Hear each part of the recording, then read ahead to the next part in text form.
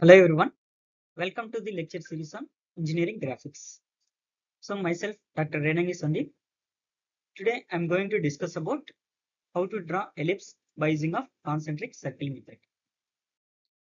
So in this problem we need to draw the ellipse by using of concentric circle method. So in this particular problem they gave a major axis of 100 mm and minor axis of 70 mm long.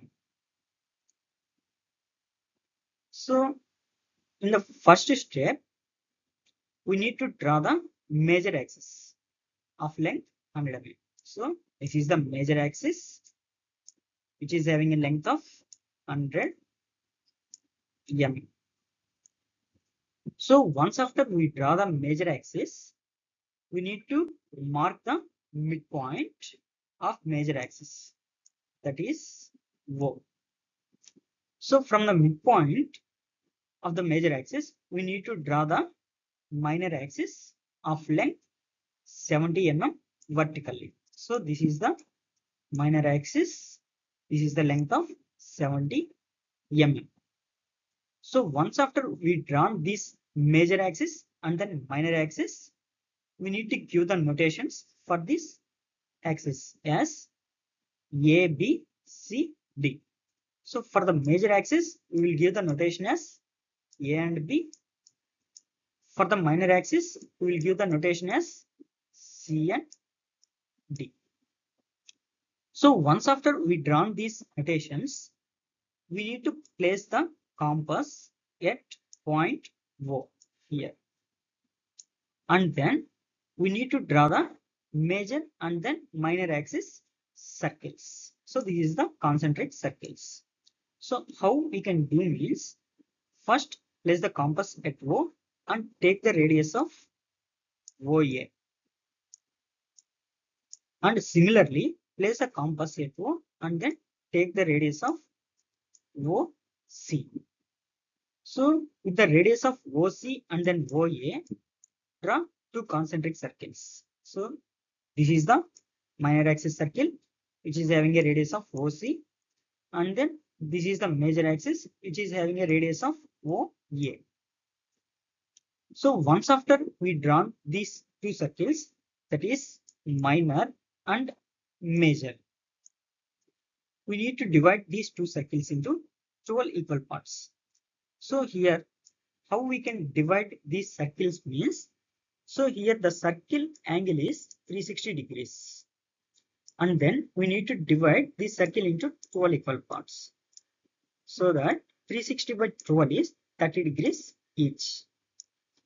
So now place the compass at midpoint and mark the angles as 30, 60 and 90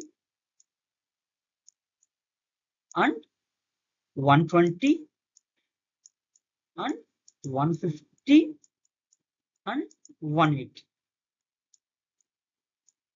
30, 60, 90 and 120. So once after we marked these angles, divide these circles, draw the lines.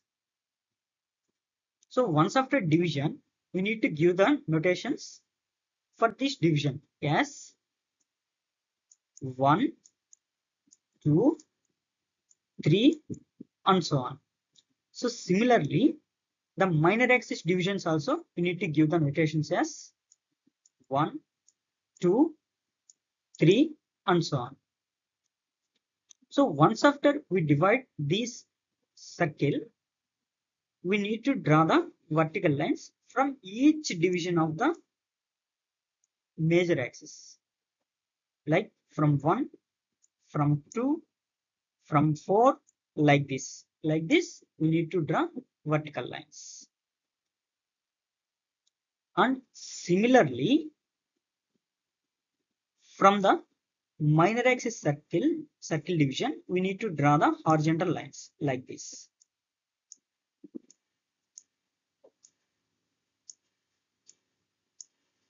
So in a similar way, from each division point, we need to draw the line divisions. So once after we draw these horizontal and vertical lines, we will get some intersection point of these two intersection lines like this here.